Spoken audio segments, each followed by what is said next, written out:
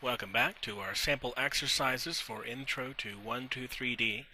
In this exercise, I'm actually going to make like a little lamp, a basic desk lamp with a flexible-looking one of those little kind of hose-like necks. And we're going to be using a lot of lofting and some sweeping and some of the advanced techniques that we learned in those later videos. So I'm going to go ahead and just begin.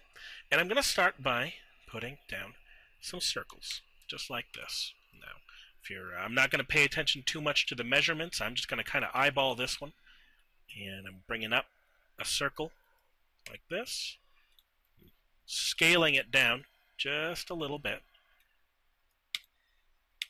copying and pasting this circle, bringing it up a little more, and scaling it down. And let's give a little bit more height to it, like that. But I'm going to leave that one alone. So I'm going to use that trick I showed you before, where I select, shift select, shift select, shift select the sketches in order before I loft them. And then when I loft them, they're going to look kind of like that. I'm going to see what happens if I start squeezing that in. You know what? That does not look good. I'm not going to squeeze those. I'm just going to loft them normally. Oops. Not what I wanted. I need to select, shift select, shift select, shift select, and then loft it again. And that's going to be the head of my lamp. I'm going to get rid of these sketches, and I am going to fillet these with this rim right there, just to give it a curved end. There we go. Come out to the bottom. Select this bottom face and shell it out. Give it a little bit of thickness there. You know what? Let's take these ends and fillet them as well, just to give it all a more overall rounded look. Oh, looks like I messed up there. Right at the end, got some kind of invalid operation. See, that looks good. All right. Now, to draw the rest of it, I'm going to need to turn this 90 degrees against my work grid. Let's see, is that what I want? Yeah, perfect. Okay. That'll give me a good visual to draw the rest, because I want a neck that comes out like this, curving out. So for that, I am going to draw using a spline, drawing on the work grid, and just to be safe, let's get into orthographic mode and come it out like this. There we go. There we go. Give it a little bit of a bend. There. Gonna end it there.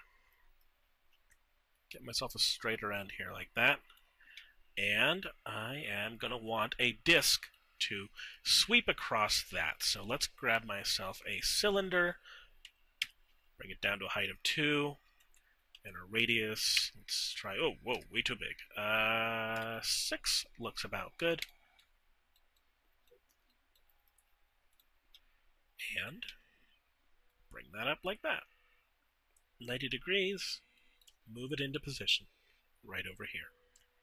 All right. I'm going to grab a sweep. Sweep this profile along that path. And that looks pretty neat. Let's look at it from the top. Okay, I'm going to extrude that in pretty soon.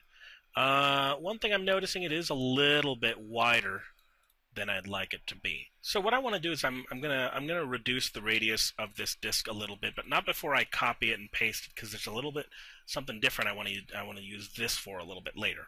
What I can do is I can actually use press pull on the side of a cylinder and just drag it in, and that's actually going to reduce the radius by a little bit.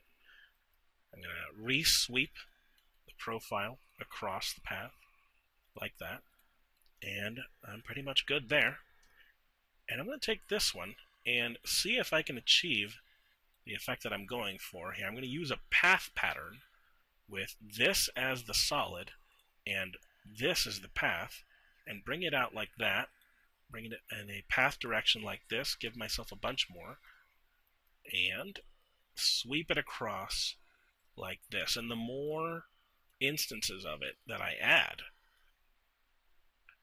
the more it's going to look like it's one of those little, like, flexible hoses. I'm going to need a lot of them. Let's give it... I'm going to stop at 50 before I crash my program here. All right. That doesn't look half bad. All right. I'm going to take out a couple of these down here because they don't look so great.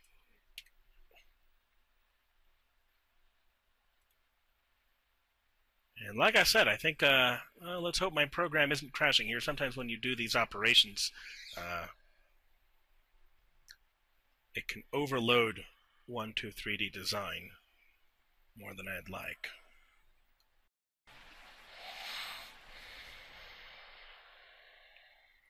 Okay, but we did make it.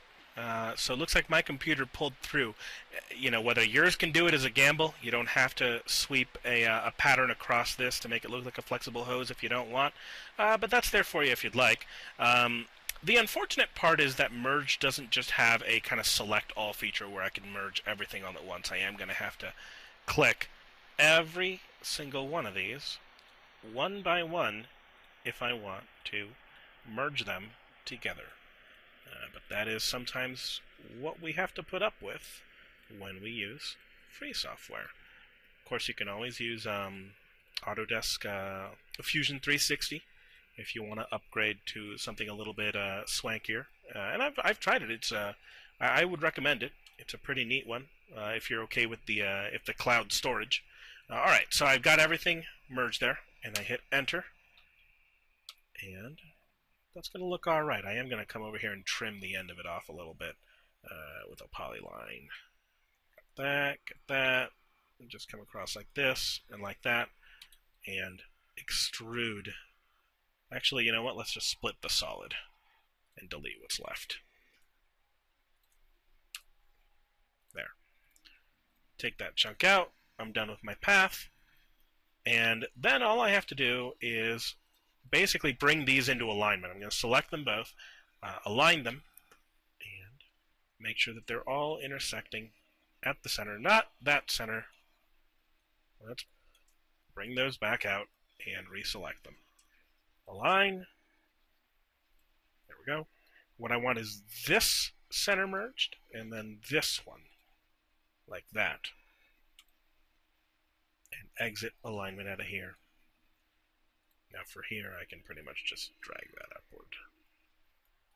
And that is going to look pretty nice. Okay. Last thing I got to do is make the base, which is just a simple revolve technique. And you can make this look as crazy as you want. I'm going to draw a polyline, kind of stretching out like this, and going up to give myself an axis to revolve around. And then let's just grab a spline out of here and give myself a little bit of gentleness at the top, so I have somewhere to stick the hose into.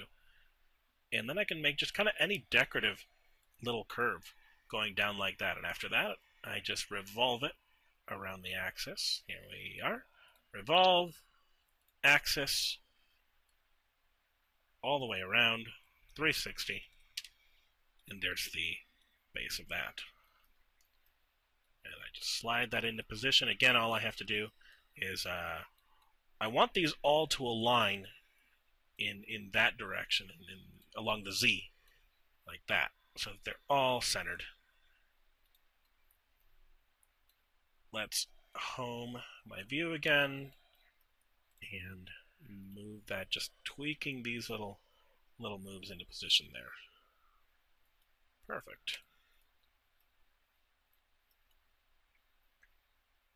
And that's not going to look too bad. I may want to take this and rotate it so it looks a little bit more natural. There we go. Okay. Doesn't look half bad. Now, of course, revolving to draw a light bulb, I tried it a couple of times and found it to be quite tedious, so I'm going to cheat on this one. I'm going to grab a light bulb from one of the sample stuff that 123D gives me, and you know what? Let's be energy conscious, of course, and drag that into here. And whoa, it's following my mouse. Way too big. Smart scale it down. Actually, a normal scale would have worked as well. There, that's a nice size. Rotate it. 90 degrees again. And I've been surprised at how much a line has really come in handy in this exercise, because you got a lot of pieces that you want to align along a single axis. So just to make sure that that's at the right height, let's select all these again, align, and align them all on this dot. And I can just drag that right through here, come at it from the front, and that looks pretty neat. And just for the sake of cosmetics, I can give some material tones to this. I'm going to use the iron, make it nice and dark. And where's my iron? Right there. There we go. That's going to wrap it up for the lamp exercise. See you in the following videos.